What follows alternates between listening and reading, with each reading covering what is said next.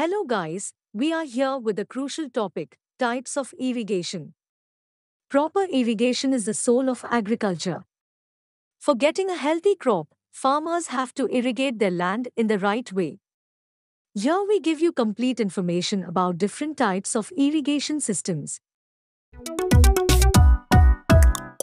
Hi friends, welcome to the Discover Agriculture YouTube channel. If you are not yet subscribed to our channel, please subscribe now. There are two different types of irrigation systems for agriculture as follows. That is traditional method and modern method. Now, we are explaining these two methods deeply for your understanding. Have a look. 1. Traditional irrigation. If you consider only India, data shows that over half of the labor force is occupied with different types of farming. India is one of the main exporters of oats, dry fruits, and natural grain products. India has regularly confronted obstacles such as low harvest yield, unfavorable harvests, rainstorms, and other benefits. Traditional approaches to irrigation have overcome the majority of these issues. These old irrigation strategies are not yet outdated. India's farmers utilize these techniques to guarantee appropriate seed germination, a better yield of harvests, and speedy development of food crops. Traditional irrigation is known as organic farming irrigation. There are 4 types of traditional irrigation systems, which are as follows. 1. Check basin method. This strategy is an irrigation system type that relies upon water accessibility. The cultivating land is separated into various sectors associated with a small drain. Water is stored at the highest place on the land. From that point, these channels start. This type of traditional irrigation has been around for a long time. 2. Strip irrigation method. The farming land is separated into various strips. Such strips are isolated by made. The length of each strip relies on the land's point of slope to an area of supply. Such a technique requires minimum labor and investment. 3. Furrow irrigation. Whenever crops are filled in columns, furrow irrigation proves to be useful. It is expected to be used in cultivation. This type can prompt better irrigation of bigger pieces of land. 4. Basin irrigation. This traditional irrigation strategy isn't utilized for developing yields. A raised stage, normally made of mud or cement, is made extremely near these trees. Channels are dug with the goal can get water. 2. Modern irrigation.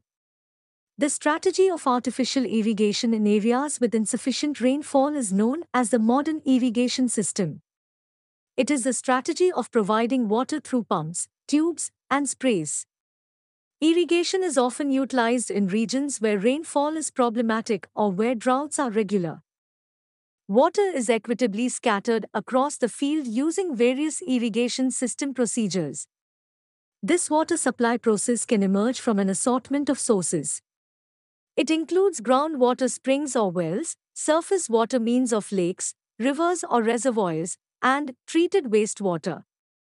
There are many types of modern irrigation systems, which are as follows. 1. Surface irrigation. The surface water system represents an enormous gathering of water system strategies where water is dispersed by gravity over the outer layer of the field. 2. Sprinkler irrigation. A sprinkler water system is a technique for applying irrigation system water like regular precipitation. Water circulated through lines, as a rule by a pipe. It's splashed out of sight through sprinklers with the goal that it separates into tiny water drops which tumble to the ground. 3. Drip irrigation. The drip irrigation system is a procedure wherein water courses through a channel into unique drip pipes, with producers situated at various dispersers. Water circulated through the producers straightforwardly into the soil close to the roots through a fantastic drip delivery gadget. 4. Subsurface irrigation. Subsurface irrigation systems, assigned a sub-irrigation system, include a water system to crops by applying water from underneath. The soil surface by developing channels or introducing underground tile lines or punctured pipelines. 5. Center pivot irrigation. Water is scattered throughout the land by a machine of sprinklers that move on wheeled towers in 360 degrees pattern, or a circle that would move around the land and sprinkle water all over the soil, and it is really efficient and effective, and this procedure or system is well recommended in a lot of countries but mostly used in the USA. 6. Lateral move irrigation. Water is scattered throughout the land evenly through a series of pipes or water lines. They can either be controlled by hand, which could be less effective compared to a man-made machine for sprinkling water all over the land. The sprinkles move only a recommended distance on the field, and for the next land, the reconnection of the water hose is required to cover the next distance. Compared to the other irrigation systems, the lateral move irrigation system tends to be way cheaper but requires a lot of labor or manpower.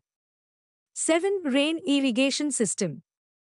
Rain pipe is suitable for closely spaced crops, onion, vegetable crops, leafy vegetables, groundnut, etc. It sprays water up to 10 to 15 feet to each side. This system imitates natural rain. Rain pipe irrigation system is very economical and there are no huge costs to install the system. Crops get atmospheric nitrogen with the help of this artificial rain. Due to this, the growth of the crops gets increases and crops get natural fertilizer in the form of nitrogen. You can spray fertilizer in the entire field by applying a Venturi system to the rain irrigation system. This pipe is made with HDPE fabric and it has zigzag and randomly punched holes by the laser system. 8. Fog irrigation system. These systems typically work with relatively high pressures, about 2 to 4 bar. They are used in greenhouses to reduce ambient temperature and increase relative humidity. These systems may adjust flow rates and droplet size by changing the nozzle for use according to the production needs. Regulating water pressure in the head, you can accomplish the same end by adapting the application to the humidification, cooling, irrigation, and application of fertilizers or pesticides application. Manual irrigation. Water is scattered evenly around the field with the help of manual power such as labor, pipe, and watering cans. This system is very labor concentrated. Hope you like this video. Share this video with all your friends and don't forget to subscribe Discover Agriculture YouTube channel. Thanks for watching this video. Have a great day.